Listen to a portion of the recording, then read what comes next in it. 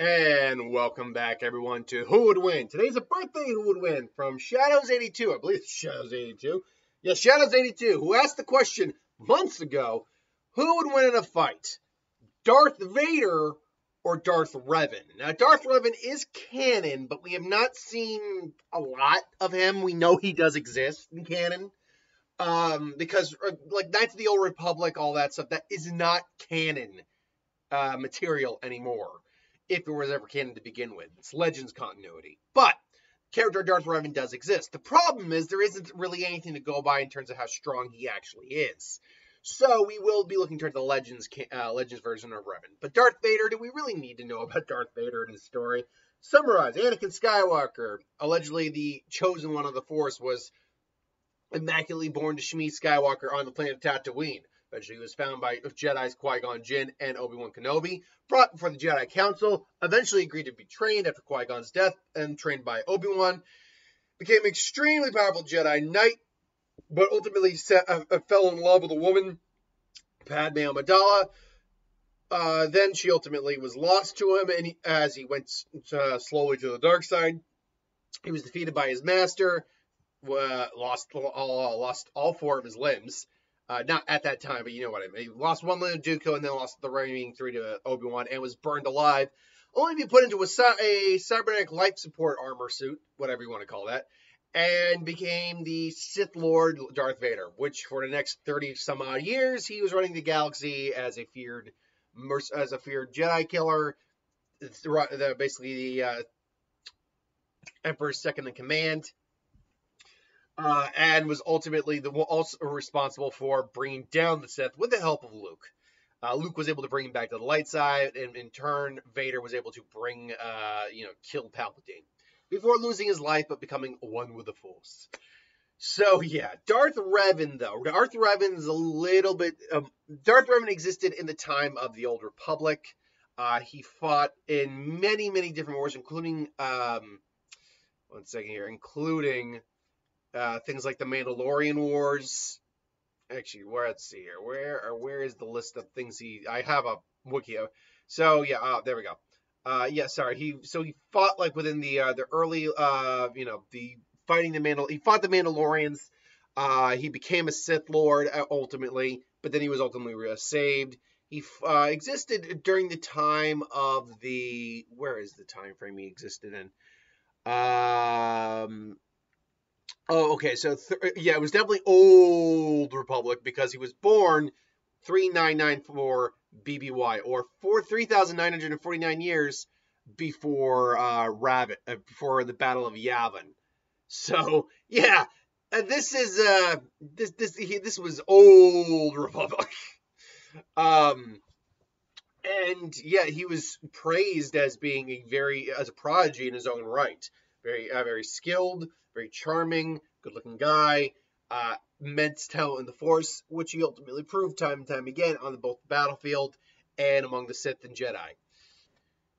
Both of these guys are exceptional, but now if you're just going to go by the lore, theoretically, Darth Vader is described as being one of the most powerful Sith that has ever lived. Theoretically, Vader already has that accolade on his belt, so you think, well, Vader's going to beat Revan. But we just don't have an idea of how their skills would really compare.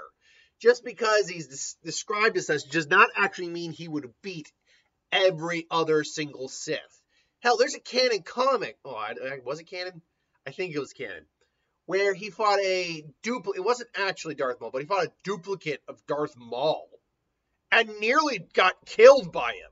Like, he did ultimately kill that clone, but he had to do it by running himself through the gut and then stabbing Darth Maul through with that stab. He had to kind of actually go for a kind of a broke neck or a last-ditch effort to move to kill that clone of Darth Maul.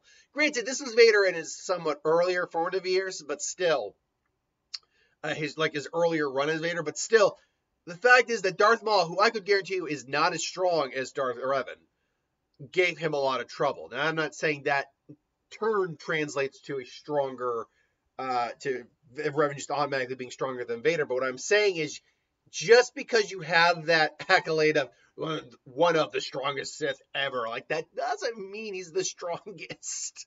Hell, Sidious is touted to be the strongest Sith that ever existed at that point. Now, given the amount of Sith that I am aware of up until then, that is not entirely impossible. But it would still be contestable. We'd have to like do an entire Sith Royale.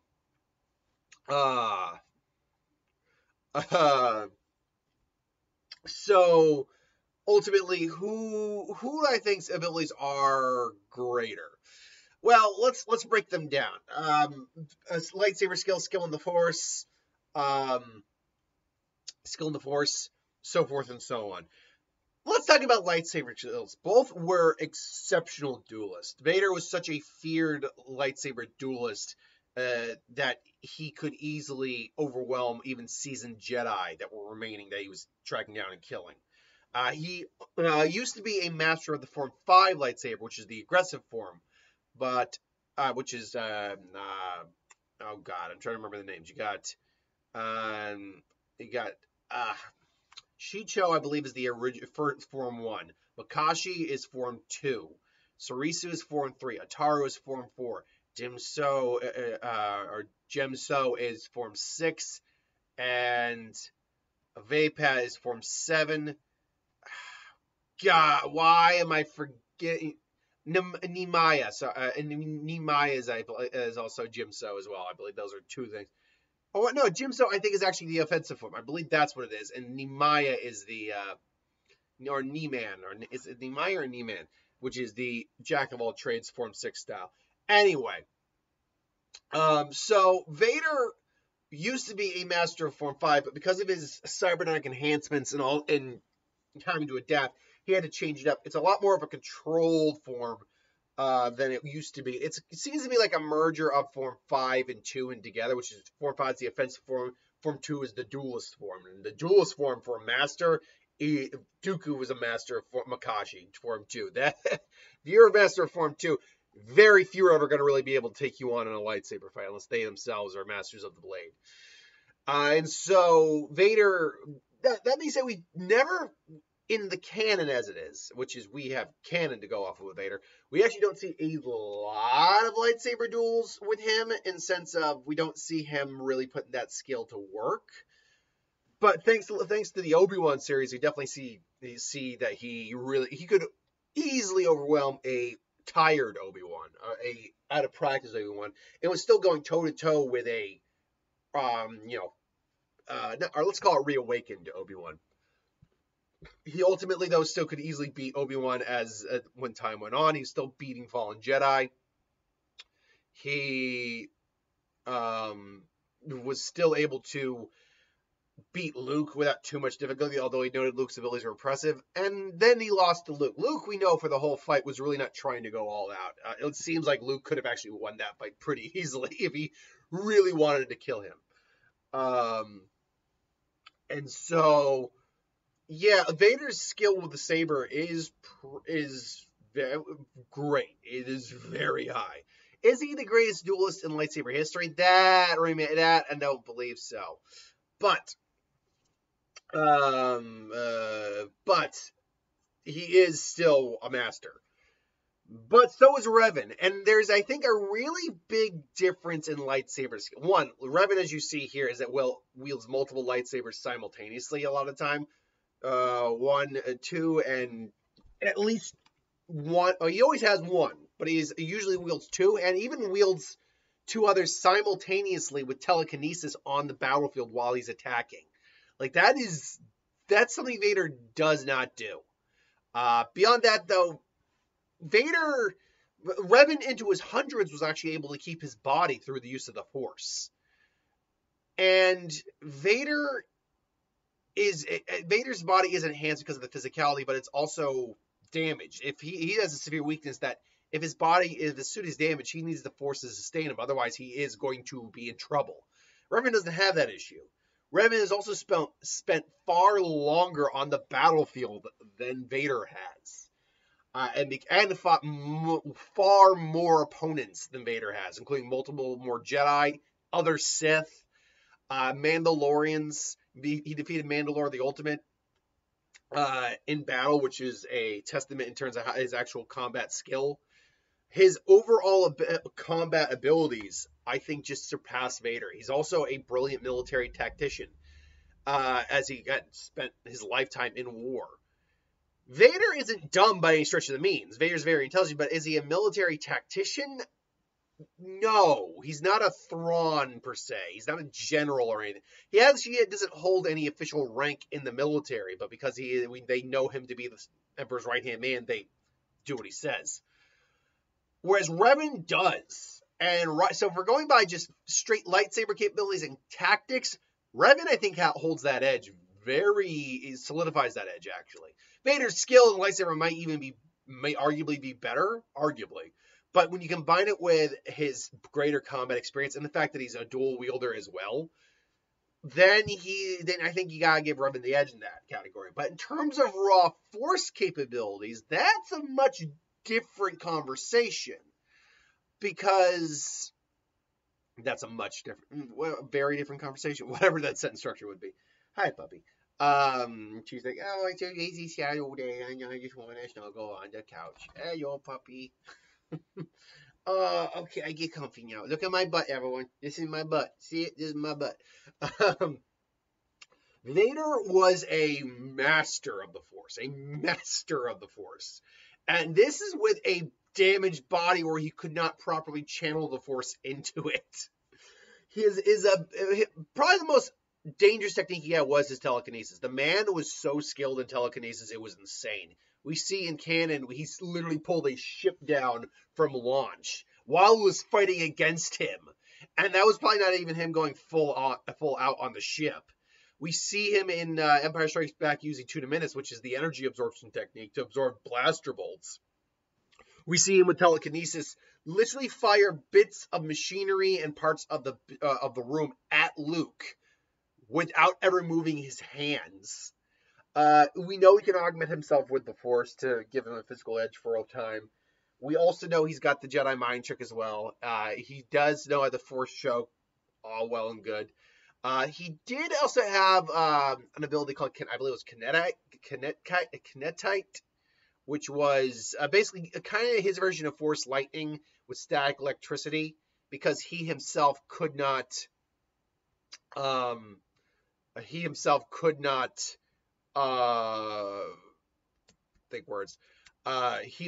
channel Force lightning through his body because of his cybernetics. But that's not I don't believe that is canon. If it is, I believe even if it was canon, there was other circumstances that allowed him to do that. So no, I don't believe he can do that in canon. But Vader is able to draw out information from other individuals through the Force, just like anyone else. So his Force capabilities were extreme, and I'm simplifying it. There are more, minute abilities Vader has, but that is the overall gist of how powerful Vader actually was. Revan is also extremely powerful in the Force. Now, Revan in turn is described as having extremely capable telekinesis. Like I said, he was able to basically, use his telekinesis to use 3 lightsabers simultaneously, 1 in his hand or 2 in his hand, and like 2 on the battlefield. His telekinesis was extremely powerful, capable of lifting people. It's things along those lines. It was powerful telekinesis, to say the least. But as a Sith, he was capable of using Force lightning. He was a very capable practitioner of it. Because he could actually access both the light and dark side, he was actually able to use the Force in its purest form, boosting his speed and strength, allowing him to do impossible feats of acrobatics. Being a master telekinesis, as I said, he was able to manipulate objects in the environment and his opponents with Force grip. He could hurl a heavy stone object at a moment's notice. He destroyed a large archway from a great distance with just the power of his Force. As a Sith Lord, he utilized the Force choke on his opponents as well, violently crushing their internal organs, as well as violently crushing their internal organs, and battling often through lightsabers and guided them with the path of telekinesis. Erd's strong will also made him pretty much immune to the mental influence of others. Him and Darth Malak actually like resisted the the mental manipulation of the Sith Empire itself. Like I don't even think Vader has that level of resistance. One of his greatest strengths though was as a Force sensor. Like his level of sensory in the Force was so great that he had the ability. He could actually prevent other people's connections to the Force with like the far sight, Force visions, things along those lines. He has the ability to use the Force to resist the effects of poison. Not that it would matter here. He became a practitioner of Force lightning, and also capable of absorbing energy. This a big thing here is that he was capable of using the Force. He was proficient throughout his life of using it against his opponents. I'm reading this verbatim, by the way.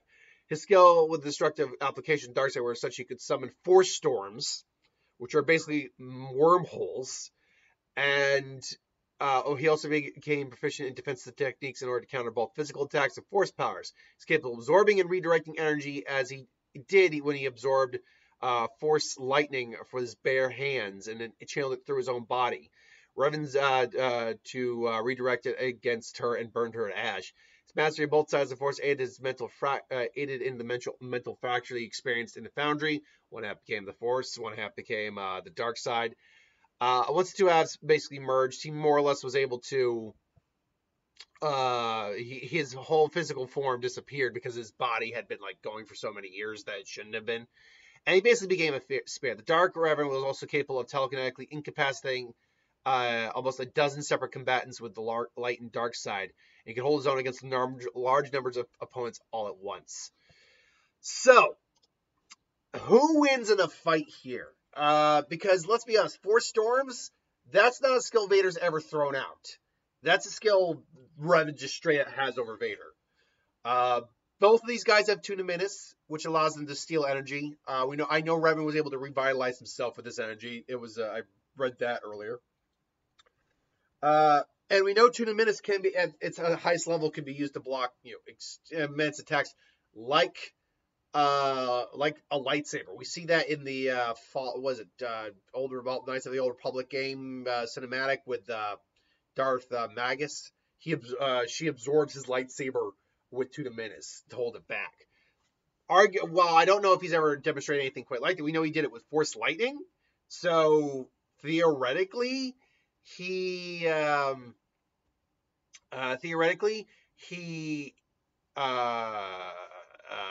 is able to should be able to do that with a lightsaber. So tactician wise, Malik's got the edge. If these two somehow met on the field, they would square off.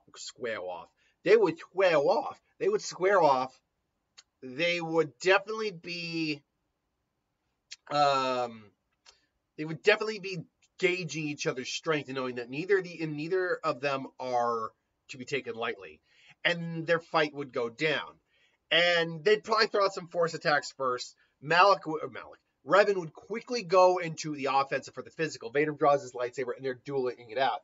Vader's lightsaber is a little unique, though, because it is what's called a dual-phase lightsaber. Therefore, he can immediately lengthen the blade to a longer length to overcome his opponent if he needs to. So it's not the most. It's not impractical. It's a very dangerous weapon because you're not certain exactly what length is going to show up of. But Revan's senses are so keen that he'd be able to probably dodge a sudden, lengthening of a lightsaber blade if he had to. But Vader's going to get pressed hard in a physical fight with Revan. Not just in single blade combat, although I think he definitely would. But beyond that, he's going to have to be dealing with a dual blading. And again, Revan's a master of the blade just like Vader is, but Revan has spent more time on the battlefield overall than Vader has. Vader and Anakin together have like and Vader's like in his 50s by the time we get to Return of the Jedi, have spent like a collective, I believe Anakin's supposed to be like 16 or 18 by the time of the Attack of the Clones. So Vader has spent a collective amount of maybe 30 years between his Anakin days in the Clone Wars and his time as Vader on the battlefield. Revan easily doubles that minimum. So he's fought, and honestly, I'd argue Revan's probably fought greater opponents because Vader really has not fought many actual like Sith. In fact, he's fought like the Emperor, but lost the Emperor outright. There was that, like I mentioned, the duplicate Maul scenario, but apart from that, he's mostly just fought Jedi, whereas Revan's fought both, so he has experience on both sides, and so their fight's going to go down for a while. Revan is really going to be pushing Vader. Plus, he's going to be throwing his own telekinetic sabers at him. Now, Vader's own telekinesis can probably off-put that. I will say Vader's probably got the edge for telekinesis. And so, even though they're kind of like going to match each other, Revan will start to feel the crushing weight of Vader's power, and maybe even gets pulled up into the air before Revan then throws Force Lightning at him to stop his telekinesis. Vader tries to absorb it, fails to absorb all, because we know Vader's body got completely wrecked by the Force Lightning. Throws Force Lightning, Vader maybe absorbs it, throws his own saber, Revan just blocks it, Vader pulls it back. They go in again. Vader probably does have a physical edge given his suit's parameters that do augment his abilities, but Revan also can augment himself physically. Ultimately, if we're going with like their last-ditch effort, Vader maybe either tries to crush him, and that would probably fail because Revan's probably got enough capabilities to to at least resist it. Revan would go for Storm. If Vader's able to survive it, I think Revan at that point just comes in and just comes from behind and takes out Vader. The problem here is that, and this is the argument a lot of people always make with Vader. Vader's just going to testicular torture you with the Force and all this. Like, who the hell? When has he ever done that? Like, hypothetically, yeah, he could do it, and he'd be more inclined to crush internal organs than to just do testicular torture. It's like, dude, you can't just throw bullshit statements out. I can't remember where I saw that. Oh, you know what it is? I think I saw it with like the Yujiro Hanma Vader fight I saw. By the way, doing the whole master of the, someone argued for Yujiro like picking up the Force. Like, that's not how that works. Like, Yujiro hypothetically could be Force sensitive, but that's now, that is arguably throwing in just things that don't exist. That's fanficking right there. And no. But beyond that, it's like someone said, "Oh yeah, no, masters of the blade like Musashi Miyamoto are a threat to Vader." That's only because and even then he wasn't a true arguable threat, and that's debatable. A lot of people have for Yujiro, but that's because Musashi's not wielding a goddamn lightsaber. You can't compare a sword to a lightsaber in that comparison. But no, it's like yes, hypothetically, Vader would be like, I'm going to just torque your nads, blow them up, and all that. He could do that, but so could Revan. Granted, Vader, I don't think, has any testicles left. I think they may have been burned off. It's actually never said kind of what's going on down there with Vader. It's believed they've got burned off. Or at least are so damaged that they couldn't function properly. But the problem anytime anyone gives me that kind of argument is like, you're just throwing out an argument for something he could do in a scenario where you want him to win. But you have to also look at him like as the character. You can't just throw out everything he's capable of doing theoretically.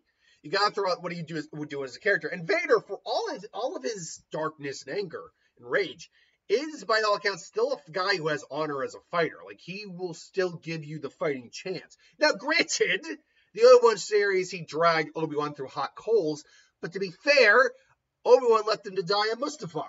He assumed he was dead, and he was buried. So, to be fair, Vader was getting revenge on him. And then, in their final confrontation, it was, by all accounts, an honorable fight. Like, they were legit fighting on fair ground. So, yeah, you can't use you just use testicular torture on Revan. Revan it would sense that immediately and start to resist that, so that doesn't work anyway. Even if Vader's got the stronger telekinetic capabilities, Revan would resist it and then just throw something else out. Revan, though, has been depicted as blowing up internal organs if he had to. So he would honestly be inclined to just destroy Vader's cybernetics one by one, and then go for what internal organs he could. Honestly, in a scenario where Revan is being like hoisted up with telekinesis and he can't immediately stop it, he would maybe just pull the Earth out from Vader, kind of disrupting Vader's stance. Vader would probably maybe catches himself, but then Revan just throws more telekinesis at him, throws Saber at him to stop him. Revan, while not, I think maybe not the overall stronger in the Force, has displayed a couple stronger abilities. Again, Force Storm is a massive ability that Vader has never done. He can utilize Force Lightning, and he is more inclined to use more torturous tactics like blowing up an internal organ or something along those lines. Add on the fact that he's certainly a superior duelist, I think, to Vader, or at least an equal duelist to Vader. I think that's a better way to put it. He's at minimum an equal duelist to Vader, and he has just greater tactical experience and a greater, many more years of combat experience in the Force and on the battlefield. I would say that Vader would definitely press his ass hard. That's a statement I just said, but definitely would press him hard. Would definitely press him in combat. Vader would give him a lot of work, but I think ultimately Revan would be the one who would come out on top here. At least that's my belief. But this is just my opinion. Let me know in the comments below what you think. Thanks for watching. Hope you enjoyed. Like, comment, share, subscribe, and I'll see you folks next time. Have a good one.